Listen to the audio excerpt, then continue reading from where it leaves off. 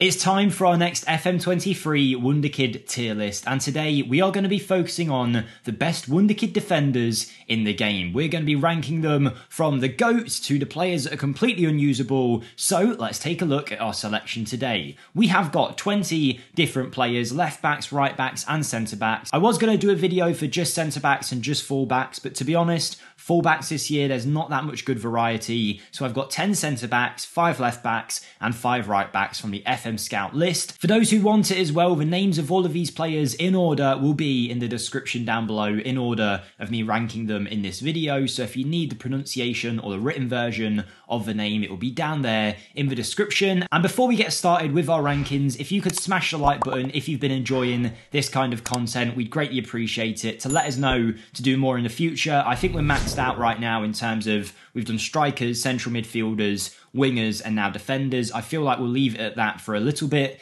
in the tier list rankings, but if you guys enjoy this enough, we'll definitely bring it back for a series either on FM24 or in a different variation, maybe with players that aren't just Wonderkids in the game. So smash the like button to let us know you're enjoying it. Make sure you're subscribed to the channel as well as we get close to 155k, and comment down below your favourite Wonderkid defender of FM23. Now with that being said, I've covered pretty much everything. Let's get started with our rankings. So our 5 tiers are GOAT, which will be reserved for one player, best of the rest, which are for the others that come close to GOAT but don't quite make it. Good is for those Wonderkids that are, good, and they'll be good in your save if you pick them up, and probably not too much more than that. Hype's gone are for those players that have maybe made their move already and therefore aren't really accessible, or maybe their time's just kind of passed in terms of being that must-have Wonderkid that we're looking for here. And then unusable will be those guys that have an inflated transfer fee or don't want to leave their clubs or something along those lines. The first one that I'm going to get out of the way nice and easy is Destiny Udogie, who is playing for Udinese but actually in the game is on loan from Tottenham because Tottenham have signed him in real life and loaned him back out to Udinese. Not only is he going to be there for a year and then likely at Tottenham for a year before he even wants to move, he also has a super high transfer fee because he's already in the Premier League and has already made that big move. So any chance of getting him will be circumstantial in your save if you happen to get lucky with Tottenham transfer listing him or something. So for me, because he's just not a Wonderkid that you can go out and outright buy, or at least even buy after a year or so, I'm going to put him in the unusable section. You might be able to get him on loan in your second season, but that might be the most that it goes. Udogie for me, good Wonderkid, as all of these players are. They're some of the best defender Wonderkids from my FM Scout list, but Udogie for me just isn't very usable. Next, we've got Bayer Leverkusen's Pierro Hincape, an Ecuadorian defender, 20 years of age, who can play left back or centre back. Now, his transfer valuation is around £10 million or so, but he is 20, and attributes-wise, compared to some of the others on this list, despite having good potential,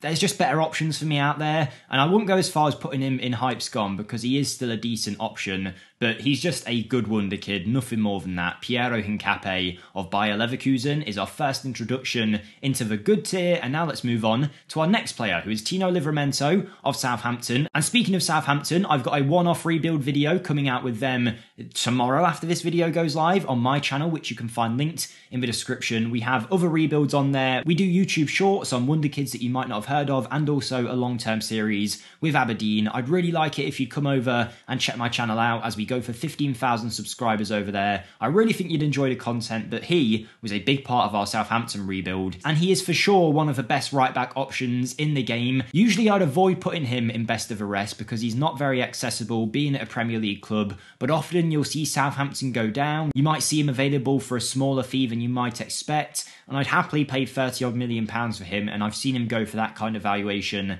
after a year or so. And because there's not too much other competition at right back this year, I'm going to put Livramento in the best of the rest, a player with a lot of potential. For the first few years, Chelsea do have a £40 million buyback clause on the young English right back, but he's a very good option and one of my favourites this year. When I do these videos, by the way, I am doing this on the fly, like I don't plan out my rankings as I go, so just bear that in mind. So you might see a bit of a discrepancy in terms of some tiers might be super crowded and some tiers might only have one or maybe even no players in. Next though, we have Enzo Boyomo, who I believe plays for a club called Albacete. They're a team in the Spanish divisions, and Boyomo is a great pick because he is 20, much like Pierro Hincape, but he's probably similar in terms of ability level and out out of everyone on this list, Boyomo is one of the cheapest, coming in at only £2 or £3 million. If he had a bit more ability, he'd be in the best of the rest, but he is better than Hincape in my opinion. Next though, we have got Nathan Patterson. He's an Everton player and a good right back, but if you're comparing him to Tino Livramento, I feel like Livramento is the best option. He also usually comes quite pricey, does Patterson at Everton, and even if they go down, I've always struggled to actually get my hands on him. He has got a great personality, he's a model citizen with some good attributes, but usually at the start of your save, it's 40, £50 million for him, and for that reason, at the age of 20, by the time you're actually able to go for him for a reasonable price, he's going to be older than 20, and therefore I'm going to put him in the hype sconce. Still a good option, but not one that we're all clambering to get our hands on straight away. Next we have 19-year-old Ukrainian centre-back Illiya Zabrayni. He plays for Dynamo Kiev, and he is a very, very good option, one of the best that there's been in the last few football managers. He's also not too expensive, at about £10 million, but he will be leaving his club soon. I believe he signed for Bournemouth in real life, if I remember correctly. So when the new winter transfer update comes out in FM23, he'll have a move lined up already. But as of right now, for me, he is one of the best centre-backs that you can get. He might drop down into the good section later, but in terms of centre-backs, he's very good and a brilliant option. Next, we're moving on to 18-year-old Italian centre-back Diego Coppola. Obviously, Italy are a nation that have produced many great defenders, and there's a bunch in this list that we've got to come up to. Really physically dominant, brilliant in the air, 6'4" at the age of 18, and whilst he can't pass very well, he is a top-tier centre-back option. And I think already, because of how many we're going to end up with in best of the rest, I'm actually going to drop Zabrayni down into the really high part of the good section. Whoever's closest to the left is better in my eyes, and for that reason, I'm putting Coppola up here. He's about a year younger than Zabrayni, probably more ability, I'd say. Similar price point as well, but you're getting a player who's already got Serie A experience in Coppola, and for that reason, he is going in my best of the rest section. Now we have Josko Gvardiol, who is a brilliant centre-back, or even a left-back if you want him. There is no denying that. He's nearly getting out of that age of being able to be a Wonderkid, or at least classed as a Wonderkid in-game, but he is still uber talented and has most of the clubs in Europe drooling after him, especially after the World Cup and his performances for Croatia. However, at Leipzig, he's valued at around £60 million in the game, and for that reason, unless you're a huge team, I don't think he's possible to sign. I mean, of course he is technically in every save. Football Manager is very circumstantial, but realistically, unless you're a really high-level club, Gvardiol just isn't a viable option. Not many teams are going to have that much money in the budget, so he's not that must-sign Wonderkid that we're looking for, and for now, he's going to go in the unusable section. And that's not to say I don't think Gvardiol is good, because I think in terms of talent, he's probably got the most out of anyone on this list, so I do think he's great, he's just very expensive. I'm going to skip past this player for now and move on to Devyne Rensch of Ajax. Now this Dutchman can play right back, centre back, left back, defensive midfield, central midfield. He is super versatile and doesn't cost the world at about £10 million, but in terms of ability, he's now 19 years of age and probably doesn't have that much more than some of the other players on this list. He does have some really good mental attributes as well as physical ones for his age that he can really develop, but I just don't see him as that must-have Wonderkid anymore. He's a good Wonderkid, but that's about it for me for Devyne Rensch. Next, I'll be doing Nuno Mendes of PSG. Now, this left-back is a phenomenal talent and has been for years in FM, but once he made that move in FM to PSG, which he did a year or a couple years ago now at this stage, he just isn't a viable solution anymore. He's a really good option, one of the best you can get, but unless PSG decides to transfer list him, he's a PSG player. There's not many teams that could pinch a starter player from PSG without having to pay a huge amount of money. So for me, he's going in the unusable section. Next, I'm going to do Tanguy Nianzou of Sevilla, formerly of Bayern Munich, and a great option to sign last year, but the Frenchman is now 20, he's at his new club, so you won't be able to sign him for a year or so. They paid a pretty sizable amount for him, so now his transfer valuation is even more at 30 or 40 million, and he's not completely unusable. You can definitely get him after a year or so. He will cost a fair bit, but for me, he's just another one in that hype's gone section. No one's really rushing to sign Nianzou anymore, the way that we used to when he was at Bayern, but still a brilliant centre-back to check out for sure. Next, we have Benfica's Brazilian centre-back Morato, who is a brilliant option. He'll cost you somewhere between 15 and 20 million pounds from Benfica. He has a fixed potential rating, so you know exactly how good he could get in every save, and he also has bags of talent straight away. Now, he's 20 years of age at the start of your save, but he can definitely play for some of the biggest sides in the world if you'd like to go for him. I think there's better options in this list, but in terms of someone who's already a ready-built player for most teams in the world, Morato is definitely one of them, and I'm going to put him in the good section, just behind or maybe equal with Illiya Zabrayni, but just for the sake of it, let's put him behind of Zabrayni there. And there is Morato, but there is a better centre-back at Benfica that we'll get to. But next, we're going to do Malick Thiaw. I don't know how you pronounce it. He plays for AC Milan. I believe they signed him from Shakhtar very recently, and for that reason, I just don't think he's a very good option anymore. He's only recently signed for Milan. They'll try and loan him out and probably sell him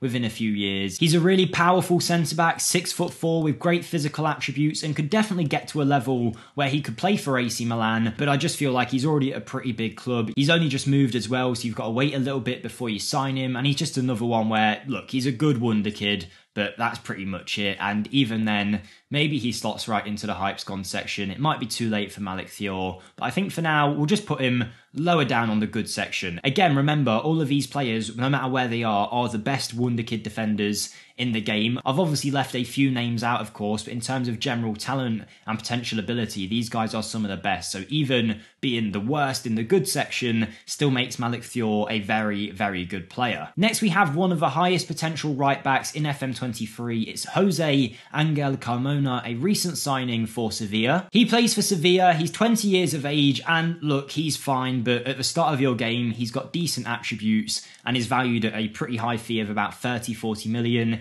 Even if you got a cut price on that, at the end of the day, there's better options out there. If we were comparing him to, say, Devyne Rensch up there, I feel like Rensch is the better option, and I just wouldn't be going out of my way to try and sign Jose Angel Carmona. So for me, he's just going to sit in the hype's gone section. Good Wonderkid, decent, better options out there, already at Sevilla, a major club with a really high transfer fee, so he can stay there. Next, we have Girona's Miguel Gutierrez, a left-back with a fixed potential rating. He starts off at 20 years of age, but he has bags of talent already and can be signed for under 10 million. He is a complete left-back, a brilliant cross-river football, and one of the best that you can sign, in my opinion, for that left-back spot. Brilliant mentally and physically. He reminds me of what Jose Gaia used to be like in FM. I say he used to be like, Jose Gaia is still amazing, but when he was younger and you used to be able to sign him, you were set up for life at left-back, and Miguel Gutierrez is very similar for me. A brilliant attacking threat, definitely one of the best you can get in my eye, so he is going in best of the rest. Another great 20-year-old left-back is the Polish international Nicola Zalewski, who plays for Roma and can play a variety of positions, whether that's left-back, wing-back, or even as a left winger. Now, he's uber-talented, either-footed, and won't cost you a crazy amount either at about 15 million. He has interest at the start of most saves from a big club. Usually I see it's Arsenal that want him, and he is a great talent, one of the best you can get. For me, him and Miguel Gutierrez are very closely matched, but I think Gutierrez just edges it for me. But Zalewski is still a top option and someone to definitely keep an eye out for. And now we're down to our final four. We've only got one fullback left though, 3 are centre-backs, so let's finish off our fullbacks with Martim Fernades, one of the best young right-backs in the game in terms of potential. Starts off at 16 years of age at Porto and doesn't cost you so much, with about £2 million being his price point. He has a lot of ability once he's grown, but at the start of your save, he's not incredible, but he can become really good. I've done a Wonderkid to Superstar on him on the channel, so make sure you go check that out if you haven't already. But I just feel like there are better options out there. I mean, for how young he is, he's obviously very talented and he can go really far, but it takes a lot of development to get him to that level. So for me, he's a good Wonderkid,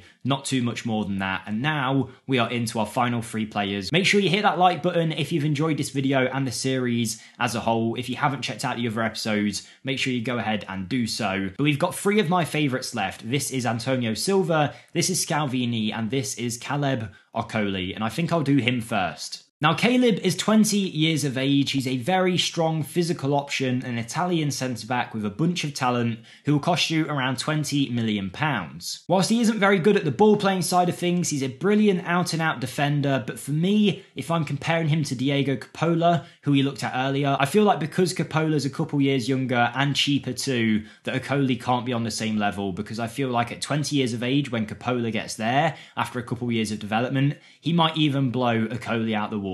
So for me, a good centre-back, one of the best, but there are a few better options. Now we have the big battle, Antonio Silva and Giorgio Scalvini. Let's start with Giorgio Scalvini of Atalanta, another great young centre-back at Atalanta. He's 18 years of age, will cost about £25 million and has a lot of ability, decent ball player, a very good defender, a physical presence who could lead your defensive line for years to come, a brilliant option.